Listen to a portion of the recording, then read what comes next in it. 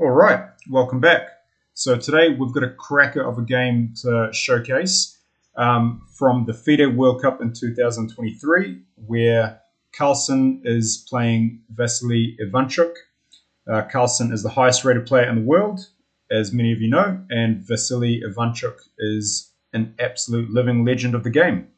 So this is the winner of this two-game classical mini-match advances to the quarterfinals of the FIDE World Cup. And this is the first leg of the two-game mini-match. So Carlsen's white and Vasyl Ivanchuk's black. Let's see what happens. But just I'm going to ruin it for you right here. So pause the video if you don't want it to be ruined. But Carlsen wins the game. Surprise, surprise. The truly amazing thing about this game is the way Carlsen's pieces flow together. He's truly the master of harmonizing his pieces. And to play someone like Vasyl Ivanchuk with so much experience, 2,670 rated player, someone who Garry Kasparov feared even, to just be able to cut through his position, his defenses like a knife through butter, just is absolutely instructive to watch. So let's go ahead and crack into the game. So d4 by Magnus Carlsen, d5, a little bit of a non-committal knight f3, and here Vasyl thought on his second move for a few minutes, and you can see by the clock he thought for about 3 minutes before playing the flexible e6, sort of saying, hey Carlsen, I want to see what you've got up your sleeve. You play the next move and we'll see what happens. So Carlsen plays c4, and after knight f6 Carlsen plays g3, his favorite Catalan opening from the Queen's Gambit declined. And play continues down the normal path, bishop b4 check, bishop d2, and bishop back to e7. Essentially just getting that white bishop on an annoying square, d2, because it blocks both the queen and the knight. And after white gets his bishop fianchetted on g2, ready to castle, Vasyl Ivanchuk plays this pretty solid move c6. It's not the most common move. The most common move would be simply taking the pawn and saying, hey, look, if you're going to give up that pawn, I'm going to take it, and let's see what you've got. But after c6, Vasyl saying, hey, look, let's play a bit more solidly and out of the mainline theory. So once Carlsen plays queen c2, defending that c4 pawn, bishop, knight bd7, getting the bishop out to f4, taking a couple of key squares away from black's position, c7 and d6. Vasyl castles, and Carlsen plays this computer-like, AlphaZero-like move, h4. So if we go back slightly, in this position, white's got probably three most natural moves. One is knight c3, one is knight bd2, and one is just castling kingside. And what Carlsen is saying with a move like h4 is, hey, I don't mind weakening my king slightly because I want to really capture that g5 square and in some cases start an attack against your king. Or just pretty much say, hey, look, I'm here for your throat, I'm here for your king, and I'm not going to settle into slow lines and play for a draw. I'm playing for a win. Ivanchuk exchanges the pawns in the center. Knight d5, hitting that bishop on f4, and white really doesn't want to let black ruin his pawn structure, so he gets the bishop out. This move, bishop g5, is only possible after that pawn move to h4. And Carlsen's saying, hey, look, this dark square bishop of mine is going to be pretty awkward to play with. I don't really have any great squares to keep it on, so how about I exchange it for your only good bishop and leave you with light squared bishop that's blocked by your whole pawn chain and knight. So after striking out in the center with e4, Carlsen gains some space and pretty much says, hey, if you want to, come trade the queens, and after this, you're going to have to move your knight back. e7 recommended by Stockfish, and let's take stock of the position. You're left with a massive space disadvantage, very cramped position as black. an absolute hole of a square on d6, where I'm just going to set up an outpost for my knight in some cases. You can't get your pawn break e5 in. c5, again, you're going to get it in at some point, but you're just going to increase the scope of my bishop. And look at the bishops. You've got a horrible one on c8, and I've got a potential monster on g2.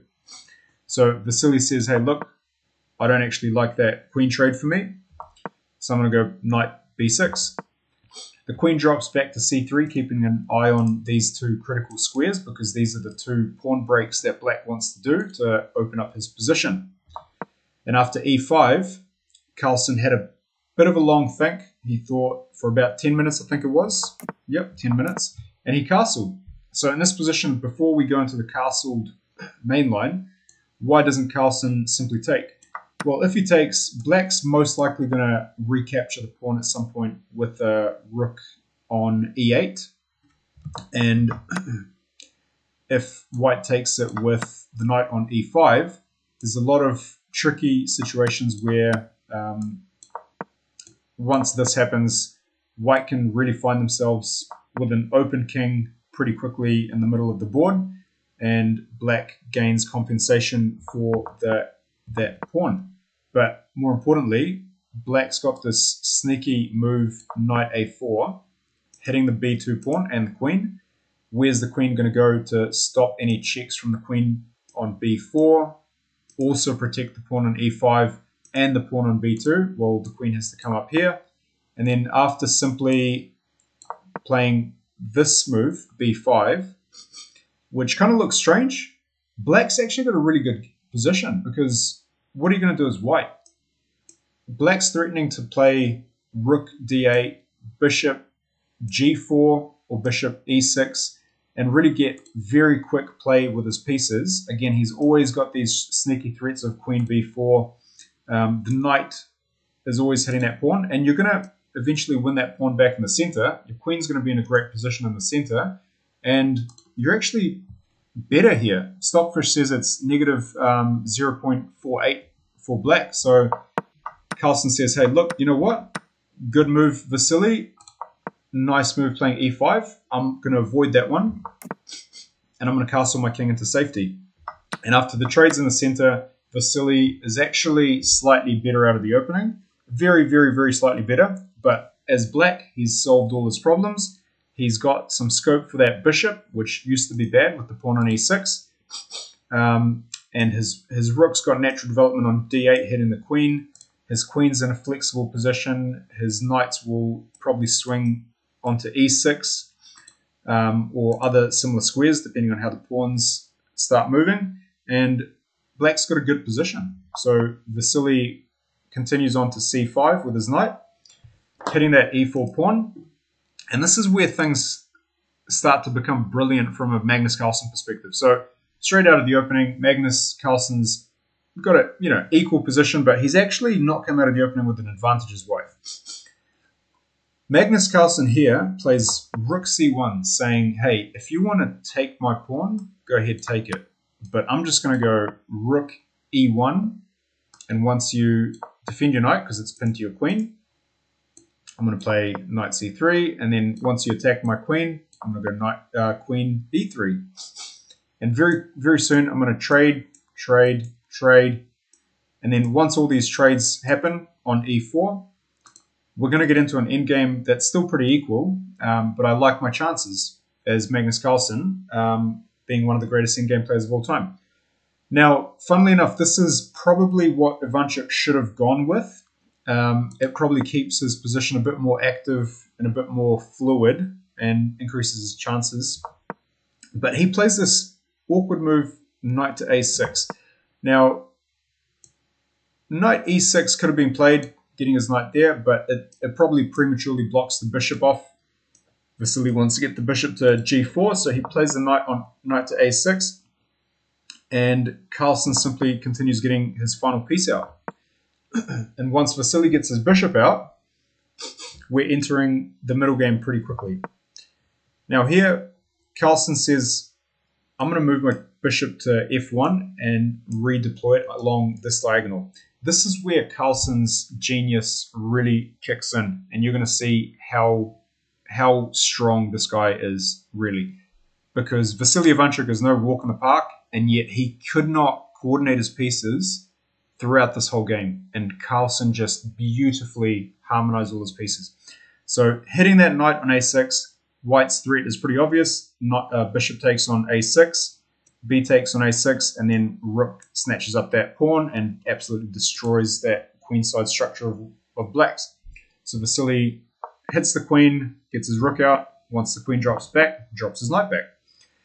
And here, again, as white, you're thinking, all right, well, I've got my pieces out. And if you're Magnus Carlsen, you're thinking, how can I play my pieces to their best optimal squares?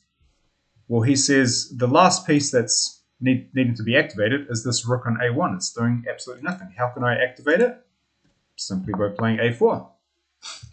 With the threat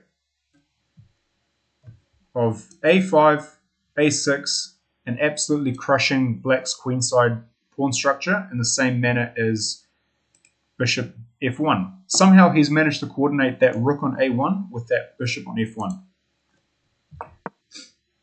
Knight moves back so it doesn't get hit with a tempo. And after a5, black can simply play a6, or pretty much has to. Otherwise, white's going to play the crushing a6. And again, you know, let's just say black plays his king here.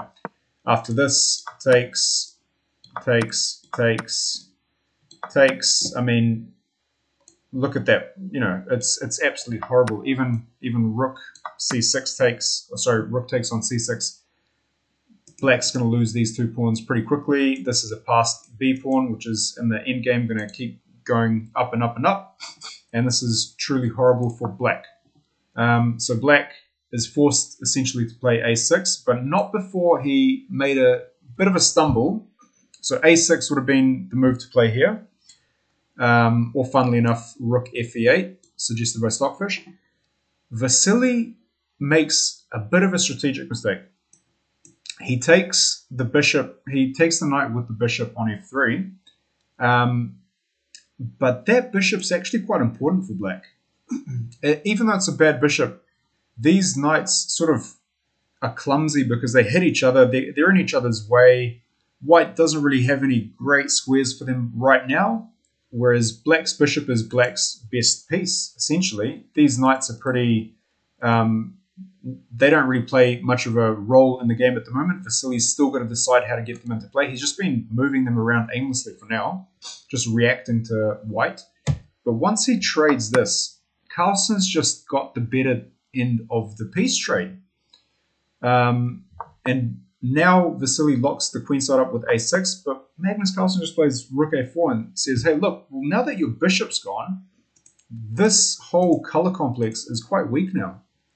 And I'm going to play pawn to e5, swing my rook across, apply pressure to your king, threaten queen takes h7 because it's pinned, and suddenly I've got an attack out of nowhere. This rook was on a1 a moment ago. And what are your knights doing, by the way? They're doing absolutely nothing. So after Vasyl got his rook into the game, Magnus Carlsen continued with e5, pretty much saying, hey, look, I'll give you that d5 square for your knight. I see you're struggling with your knights. I'll do some charity work. I'll give you that square. I'll move my queen out of the way, lock your queen to the defense of this b7 square. But what I'm going to gain in exchange, because I want something in return, I've got access to this whole rank with my rook. I'm going to pose problems there for you. And also, I'm going to play, once Ivanchuk plays his knight to a7, again, just very clumsy positioning of his knights. I'm going to play bishop d3 because the plan is pretty clear. You keep trying to get your knights to good squares. I'm dropping that back, and now I'm threatening a classic battery on the b1 h7 diagonal. And once my queen, let's just say Vasyl plays rook here, I'm getting my queen to c2. And once you block the mate in 2 on queen h7 and queen h8 with g6, that pawn on h4 that I put on move 8 or whatever it was, I'm busting your kingside open with h5. So you do not want to let me play h5. How do you stop me playing h5? Well, you've got to move your pawn to h5. And now that your pawn's on h5, that g5 square is awfully weak. So my knight's pretty protected if I move it there, right? Well, yeah, why don't I just play that? So after rook e1, getting his rook to a better position, and again, Vasyl doesn't know what to do with his knights. He's just shuffling them around aimlessly. Queen c2, g6, bishop a2, applying pressure to that absolutely weak f7 square, and threatening queen takes g6 because of the pin, and absolutely winning the game. Black has to play king g7, and now I'm going to play my knight to g5. That square that you gave up by moving your pawn forward, which I forced you to do with this sneaky g2, f1, d3, b1 maneuver by my bishop. Rook f8 to protect that f7 square. And I'm simply going to go e5, e6, e5 to e6, and blast your kingside open with the removal of your f-pawn. So once Vasyl pushes that f-pawn to f6, what's the weak square that it's created? You guessed it, g6. Bishop drops, threatening to take. Vasyl closes up the position. And if you're thinking, why didn't he just take the knight? It's a free knight. Well, there's never a free lunch when it comes to Magnus Carlsen, because your whole position falls apart pretty quickly. The rook's coming in. You can defend it by going here, but after bishop e4, rook e5, and f4, you can't take because I take your rook. And what are you going to do here? Your best move is knight here, and after take, you're getting absolutely slaughtered in this position. So you do not want to do that. So Vasyl locks up the position. And here he's extremely weak on these dark squares now, because black's pawns are on these light squares. So queen d2 swings the queen onto the dark color complex. The rook comes out onto d5, trying to stabilize the position, but that actually takes the square away from that knight. And again, what in the world are black's knights doing? They're doing absolutely nothing. The whole game they've done nothing. They've just changed positions. They've moved, but they've not improved their position. Whereas Magnus Carlsen's pieces, look at them. This is on an optimal square. This is on an optimal square. Optimal square, optimal square, optimal square, optimal square, optimal square, optimal square, optimal square, optimal square. Everything's where it needs to be. There's no better placement of white's pieces. So after rook d5, bishop a2, rook c5, attacking the queen, queen e3, knight d5, and queen dropping back to d2. What in the world is black's rook doing here on c5? Isn't that a trapped rook? Yes, it is. So after rook f6, again, black just has nothing, no plan of any sort. This pawn is not going anywhere because it's protected by this knight, which is not going anywhere because it's protected by this pawn, which Magnus Carlsen moved on whatever, move 8 or whatever it was. b4. What are you going to do with your rook? Have to move it out of the way. And I simply take your center knight and collapse your position. I win a pawn. My queen's absolutely a monster in the middle of the board. Your pieces have no coordination at all, whereas mine are just absolute monsters. Vasyl tries the last bit of counterplay, trying to open some lines against white's king, but Magnus Carlsen simply takes the pawn. Black can't even take this because after queen e5, essentially threatening to take the rook. If you go here, I simply hit you this way, and if you protect it like this, I simply take, e7, d6, a queen. I win your knight. I'm threatening all sorts of things again.